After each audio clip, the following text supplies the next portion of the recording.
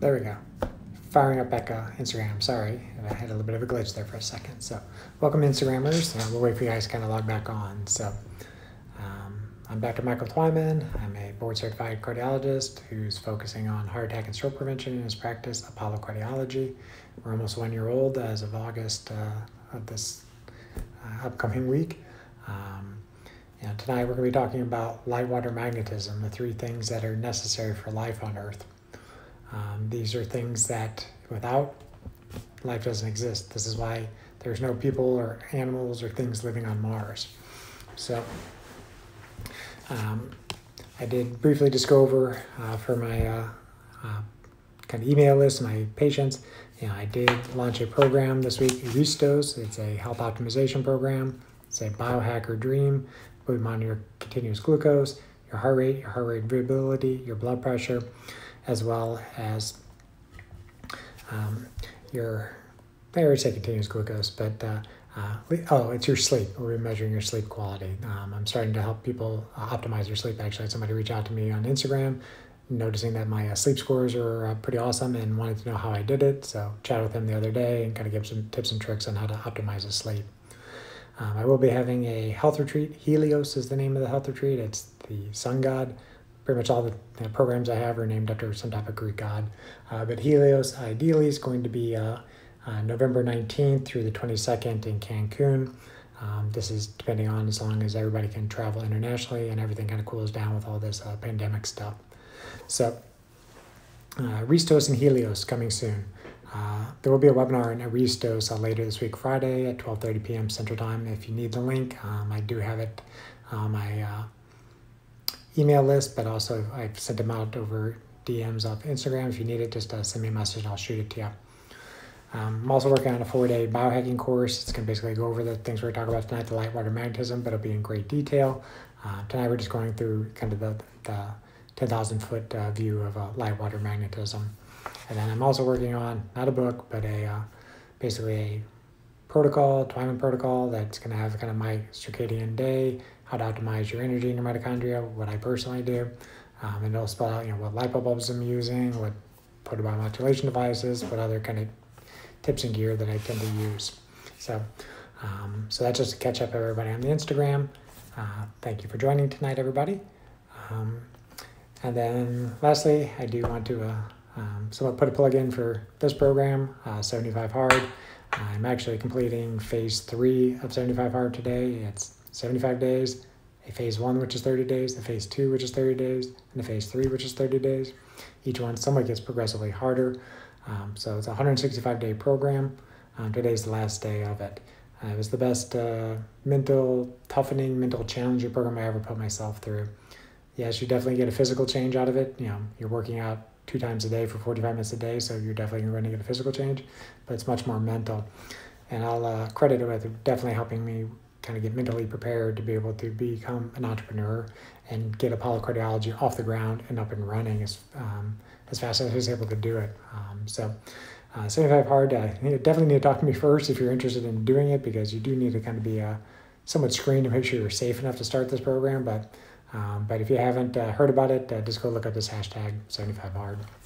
I'll probably have a post about it tomorrow, kind of my experiences with it. So with that being said, why don't we get started tonight? Starting to talk about light, water, magnetism. First, you heard about these 3 terms from Dr. Jack Kruse. These are the 3 things that are necessary for life on any planet. Without one of them, life doesn't exist. This is why life doesn't exist on Mars. So you mostly hear me talking about the light. We'll talk about that somewhat tonight. Then we'll also explain what the water magnetism part is. But it's always going to go back to, this is my favorite little toy I brought lately is, it's the little mitochondria guy that I always kind of pop out. But the mitochondria, these used to be their own little bacteria essentially.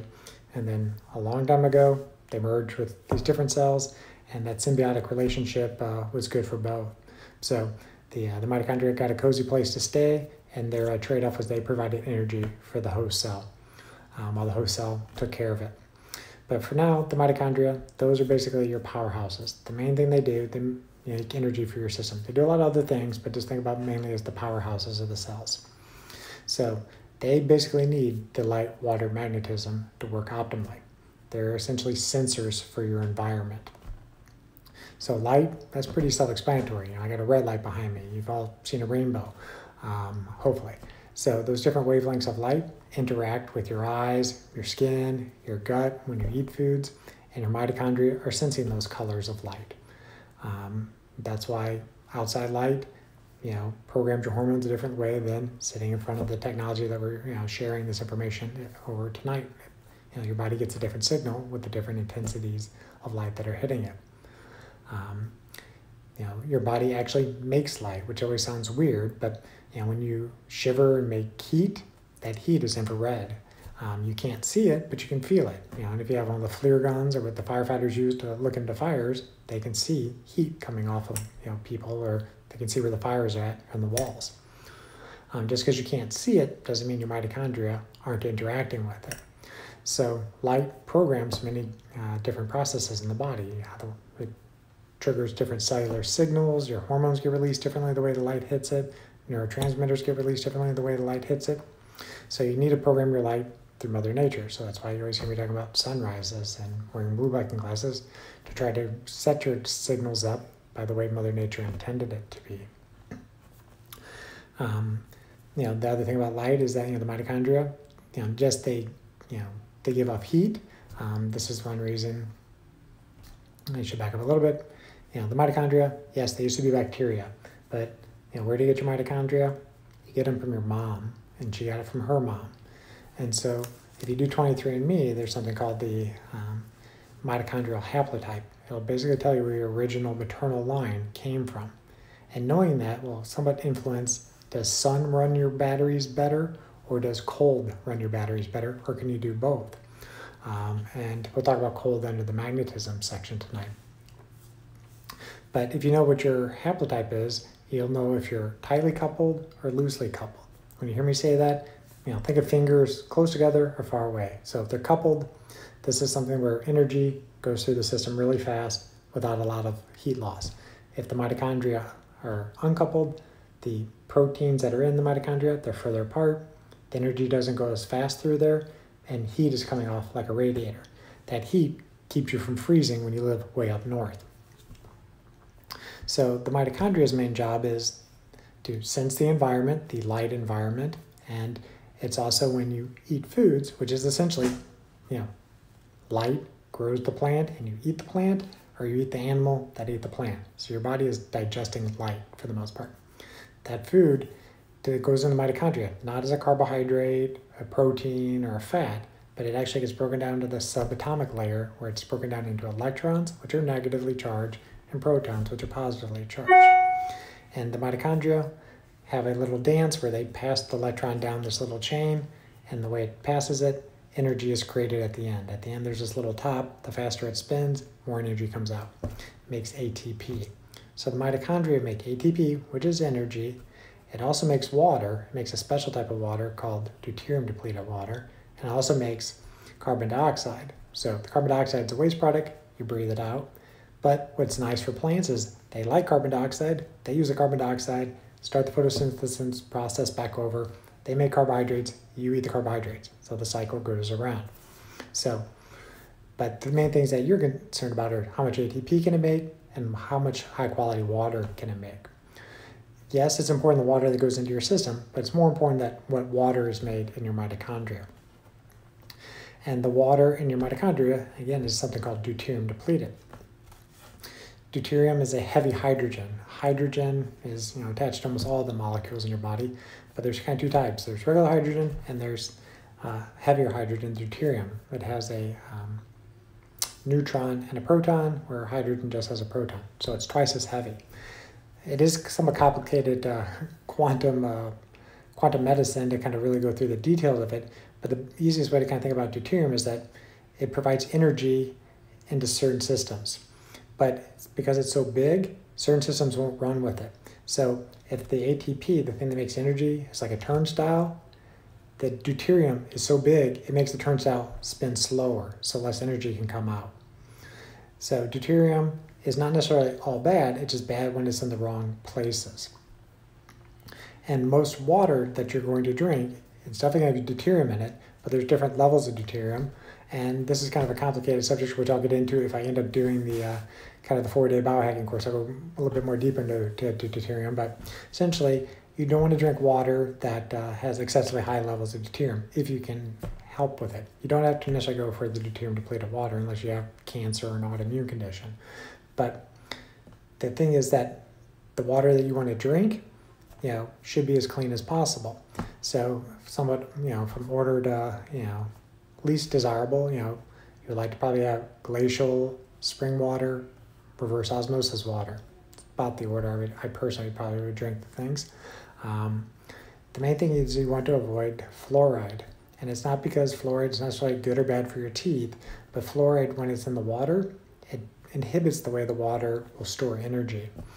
There's a interesting book called The Fourth Phase of Water by Gerald Pollack, Dr. Pollack. I explained this stage of water where the water is more gelatinous, and it actually is something which can store energy, like a battery. And your cells likely make this in the mitochondria. So when light hits your skin, the water that your mitochondria are making will charge separate. So the negative side and the positive side will separate. The red light that comes in from the sun, also the UV light that comes in from the sun, makes that exclusion zone bigger. It's a bigger battery. So it's another source of energy for the mitochondria. So it's energy that your mitochondria can use that don't require food to go in the system. Because when you put food into the system, it's sort of like putting food into an engine. There's combustion and there's, byproducts, and there's reactive oxygen species, stuff that, causes cell signaling, but too much reactive oxygen species can make your body rust. So you don't want to overdo putting too much food in the system because you wear the system down by doing that. So if you're getting energy by more of the light causing the water to expand, that's better. This is probably one of the reasons why when you go to a beach vacation, you're not nearly as hungry for food because the sun is literally charging up the water batteries in your system. And then the third thing you need is magnetism. That's probably the most complicated one. That's one I can't actually even easily explain to you, but you all kind of intuitively know what magnetism is. So if something it's metal and metal, it either sticks together or repels when you got a magnet. Well, magnetism has something to do with the way the mitochondria work as well, and that the magnetism essentially is, this is where it's again more complicated quantum physics. I was like, wherever there's an electrical field, 90 degrees to it is a magnetic field. So if the magnetic field is strong, when I was talking about where the energy is going through the mitochondria respiratory proteins, if you have a tight or a strong magnetic field, the faster you can put those electrons through the system. The things that cause magnetic field for the Earth is mainly the sun. As the sun hits the Earth, there's less magnetic fields during the daytime, and then when the sun goes away, the sunset, the magnetic fields come up. Your mitochondria sense that change in magnetism, and that's one of the other things that tells your body it's nighttime, time to go to sleep. It's something that, is complicated, but there's things it can do that can improve that magnetic signaling. Cold therapy, cold thermogenesis is one of those things. The colder things are, the faster electrons flow. This is why semiconductors are frequently cooled down. The faster that they're cooled down, the faster that the information can be passed along the silicon chip. The faster the computing happens. Your body basically can do that as well, the cooler it is. There is something called the Magnetico. I've not personally experienced it, but it's a mattress pad. It's like 20 Teslas of, I believe, don't quote me, I can't believe I don't remember if it's Teslas or micro Teslas, but anyway, it's a very strong magnet that you lay on, and you would only lay on it at nighttime because then it tells your body it's nighttime, and your body is able to sense this magnetic field, and it'll repel other electric fields that it sees in the environment, and your body can go to sleep. This is the reason you hear me talk about, having a sleep cave where you don't have a lot of EMFs, you don't have your phone, you don't have your Wi-Fi on, because you don't want your mitochondria to be sensing these non-native EMFs at nighttime. It messes up the body's ability to repair itself at nighttime. So I think that's the main things I wanted to chat about tonight was that, it's light water magnetism. It's, the basics of, what you need to be alive. And the more that you understand about light wire magnetism, the more you can fine tune the way your personal mitochondria work in your local environment. Like I said, I will be hopefully launching a biohacking health optimization course in the near future to really go deep into it when people want to learn more about this. But just thought it'd be a good intro tonight to hit upon the topics if you haven't heard me speak about this before. So with that, I'll stop the kind of formal part of the discussion tonight, then open up to questions.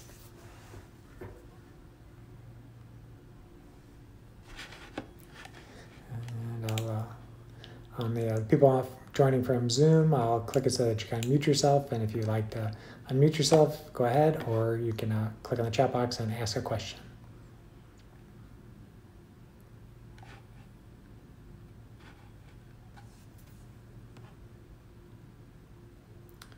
Question, good, yes. So grounding, I didn't touch upon it tonight, but grounding or earthing is sometimes the other term for it.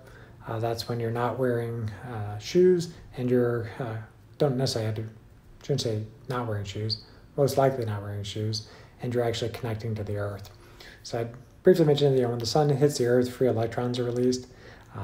Those electrons, if you're barefoot on the earth or you're on something that's man-made, not, I should say that's natural, not man-made. So if it's sand, dirt, grass, your body's able to connect to the earth. You are grounded to the earth. Those electrons will come up through your feet, or if you're, got your hands on the ground too. This is one of the reasons why, your hands and feet sweat, is because when things are wet, you make a tighter connection. There's the reason why in the morning time, the grass has dew on it. If your feet are wet and the grass is wet, you have a good connection. You can earth and ground better. So your body pulls in those electrons. It's very anti-inflammatory, lowers the blood pressure, makes your blood more like red wine, less like ketchup. And it also feeds the mitochondria energy without you having to eat the food.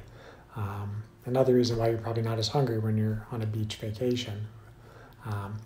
Now it gets a little bit more complicated that as the non-native EMFs keep increasing in the environment, is earthing grounding going to be good for you? It's going to be hard to tell. If you're in a high 5G cell tower network region, earthing grounding might not be that great for you, because when you're then connected to the earth, you're also then connected to all these 5G signals, and those things jam the mitochondria, cause inflammation, and cause some significant issues. So earthing grounding in a 5G world may not be as beneficial, and may actually be harmful because of something called jump conduction. But that's a kind of a complicated idea, and there's not great meters at this time to test to know what's going on with that. So if you got earthing grounding, you feel really bad afterwards, maybe you're just in the wrong environment to be doing it.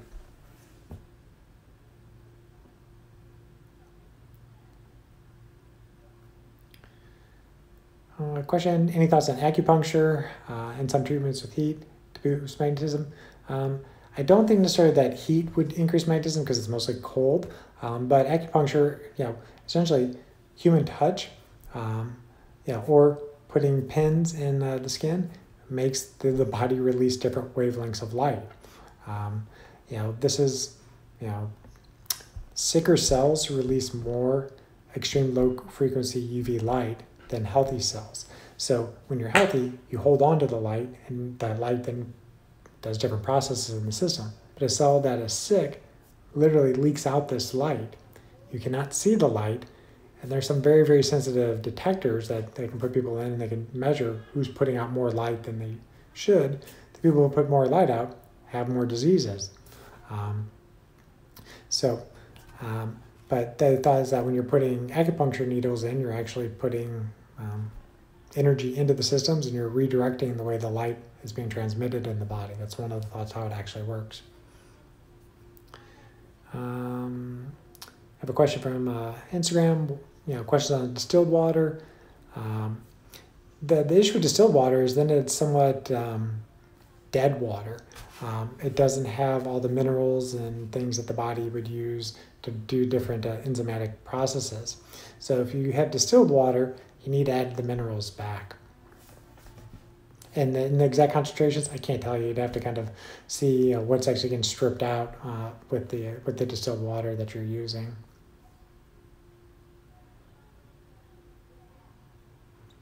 So personally, I drink mostly spring water. There are some really water aficionados that change the water through the seasons. I pretty much stick to spring water year round. I am somewhat of a water aficionado when I travel. I try to get the cleanest water I can. I don't care if it's in plastic when I'm traveling.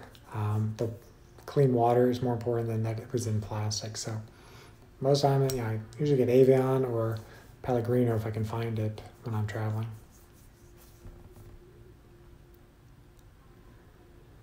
Question, how long is in minutes? Should you be barefoot to reap any benefits? I don't know if there's an exact number of minutes, but it's like most things in life for this is, more time the better. I mean, humans evolved outside.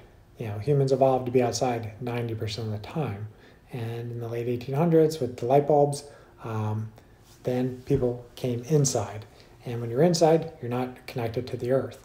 And you're also getting non-native EMFs from all these different light bulbs. And so more time the better is usually the answer. Do I personally do it enough? No. But at the time, I'm not sick. My mitochondria seem to be working well. But definitely when I'm on a beach vacation, I barely take my shoes off for an entire week. So the sicker you are, the more time you need on it. Question, does distilling remove fluoride? Most likely it does. But not a home distiller. You need a extremely high temperature one to be able to strip that out. So it's better to get stuff that is naturally unfluoridated. Almost any of the products at home that are going to be said that they can take out fluoride, they possibly can, but they use extremely expensive filters, and you have to exchange the filters very frequently. There's nothing that you're gonna have like on a little pour water over a filter and it's gonna strip out the fluoride. It has to be a fairly complex process. So it's usually better just to get water that doesn't have it to begin with. And glacial water and spring water, for the most part, aren't going to have fluoride in it.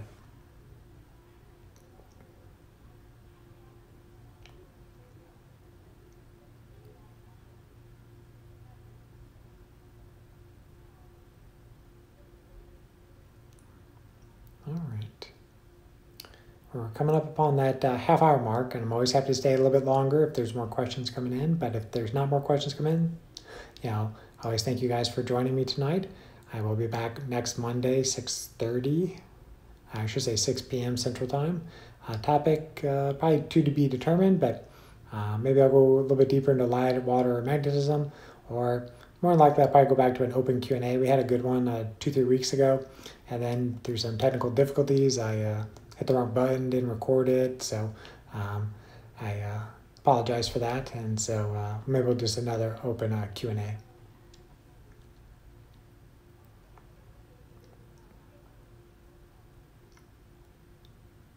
Oh, you're very welcome. Thank you for joining tonight.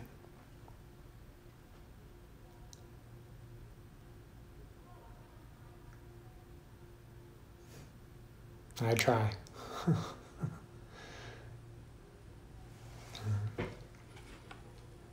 All right. One more question coming in. It's a good one. What about the water for showers? Complicated. I have not personally tried to mitigate this for myself. I mostly focus on the water I'm actually consuming, but it is true that the showers, especially when you're taking a hot shower, on 75 hard, part of it you're taking cold showers, so probably a little less effect to me at this point. But hot showers will make the fluoride aerosolize, and you're breathing in through your nose and mouth. And your skin pores pull it in. So if you're somebody who has a lot of chronic conditions, it may be worthwhile to have a system that treats the water before it comes out of the shower, but those tend to be fairly pricey. I mean, you can get a whole house reverse osmosis system set up. There are some filters you can screw into the head of the shower itself. I've not played around with any of them, but they are pretty readily available online for that.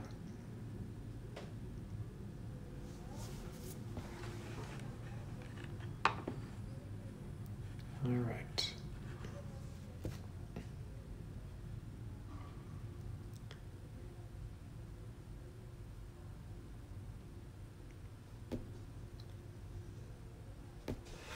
Another question coming in: any benefits of seasonal diets? Yes, I mean that's what I would go into the kind of the course or the Aristos thing. But the basic of it is that you want to eat what's seasonally in your environment because that's what your body's light environment expects. So if the light is strong, carbohydrates grow. If the light is not strong, carbohydrates do not grow.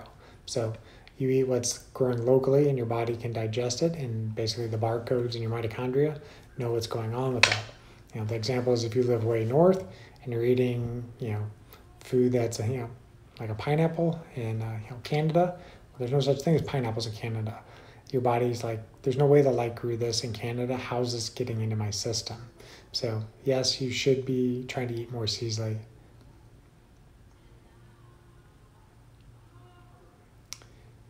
And then there is a question that somebody can't attend my talk on Friday.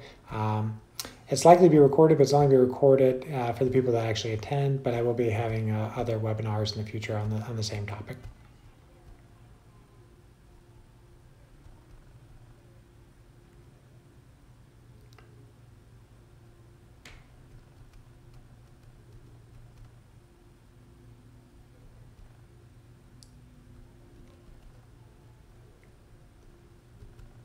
All right.